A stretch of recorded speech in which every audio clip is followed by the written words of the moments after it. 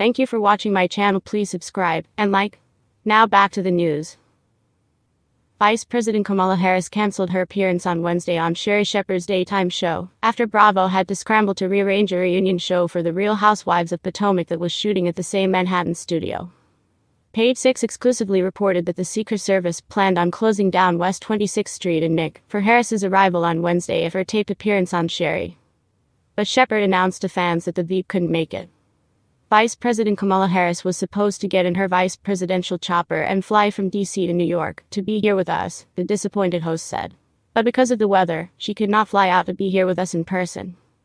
Shepherd added in the video clip from her shows said, "I was so disappointed, but here is the thing, when you are the second most powerful person on the planet, they don't let you fly if there is anything.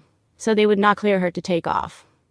Bravo, which was filming its rap reunion in the same studios, had to schedule a shoot for earlier in the day to accommodate Harris' security team, including a 4:30 a.m. start time, we reported.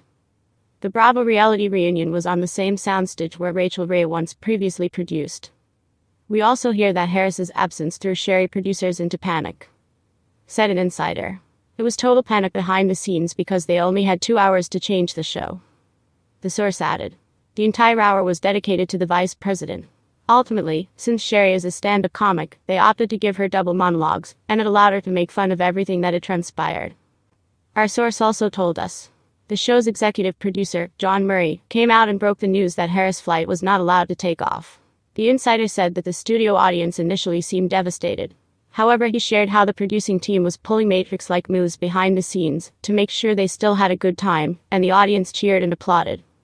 And in the end, when Harris was a no-show, Bravo executives were pissed because their original arrangements could have remained the same, said a source. The ladies of ROP were not happy with their earlier new call times, and neither were their glam teams, but they still got paid, because a job is a job.